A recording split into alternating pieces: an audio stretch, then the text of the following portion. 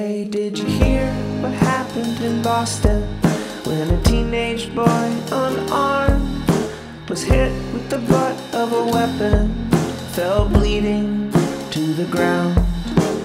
Word spread quickly, people gathered in the streets, calling out for justice, sick and tired of the police, sick and tired of the police.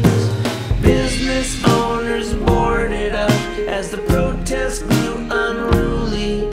The cops called reinforcements who came armed to the teeth, to the teeth.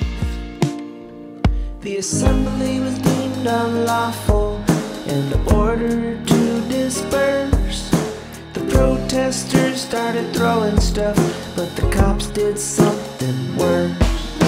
They opened fire on the crowd. They ended up killing 5 and justified their actions, saying that they feared for their lives, that they feared for their lives. Yes, the year was 1770 and the cops were the redcoats. The first man to die for the flag we hold high was a black man, was a black man.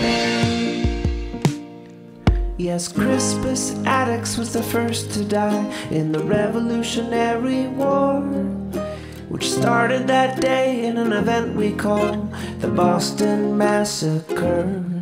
So if while hearing me sing these words you thought, hey, they should have dispersed, or protesters with crude weapons are bound to get what they deserve, bound to get what they deserve, you, my friend, are for tyranny. You'd have loved King George III.